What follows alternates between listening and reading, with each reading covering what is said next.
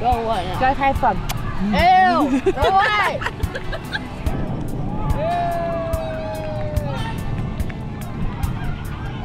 Okay, let's just center. Like most 9-year-olds, William Stagg loves his mum, playing sport and his mates. But unlike most kids his age, William has already learnt some tough life lessons. Cancer has affected William, his grandfather, grandmother, even a classmate. I told him that you may be behind with your friends and school and you will miss a lot of it, believe me, but you just need to go with it and be tough, okay? William was only 4 when he was diagnosed with acute lymphoblastic leukemia. Aggressive treatment was eventually successful, but side effects included coordination problems and the possibility of future heart or liver problems. During treatment, William was in and out of hospital and missed almost a year of school, too sick to even have contact with kids his own age. Yeah, when he was 5, asking what a football was, he wouldn't have known, you know. So, yeah, but he knew definitely what chemo and all the oncology ward meant and stuff.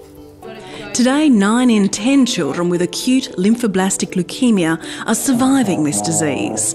Half a century ago, the odds weren't so good. Childhood leukemia was virtually incurable. Research has given our son to us, healthy. It's led us into helping others because William was in the trial. It's thanks to scientific advances over the past few decades that kids like William have a fighting chance. For every type of cancer, it's research that holds the key to unlocking a future free of the disease. Based at the University of Western Australia, Winthrop Professor George Yeo is a world-renowned scientist. I've often said that knowledge is power, a power to use as weapons in our crusade against cancer. His team is investigating molecular changes that take place when a healthy liver cell turns cancerous.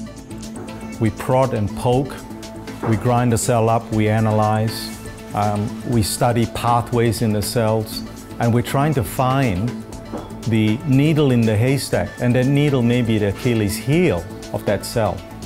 Often working 6 days a week, Professor Yeo's work has become his life's passion. If you can make a significant discovery, then it can apply to a lot of different patients with liver disease. Cancer Council WA has helped fund Professor Yeo's work. Indeed, this microscope was bought with Professor Yeo's first Cancer Council grant almost 40 years ago.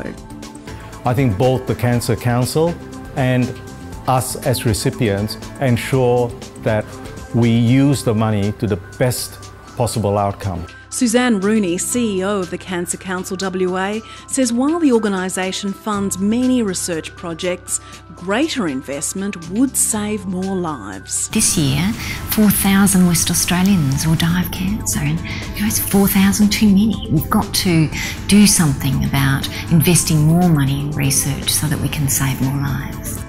Funding cutting-edge research right here in WA means we're able to attract and retain the world's brightest minds, all trying to unlock the mystery of the disease. We've moved forward, but it's kind of just this tantalising thing in the future. It's if we can just keep going, we'll get there. It also means locals benefit directly from any scientific findings. Children like William are with us now because of the enormous investment in research, and so he can live his life, his family have him with them, and it makes a huge difference. We all know cancer is a rotten lottery. Research is the only way of changing the future. 5 years ago I had throat cancer and my wife had breast cancer for the second time, and I don't think I'd be standing here today but for research, and neither would she. What research means to me is improved diagnosis and improved treatment, and ultimately that they will find a cure. Research costs money, and every cent counts. no matter what the size of the donation, you know, $10, $100, $100,000, we'll make good use of that. If you don't have research, you never ever go forward. Research is hope.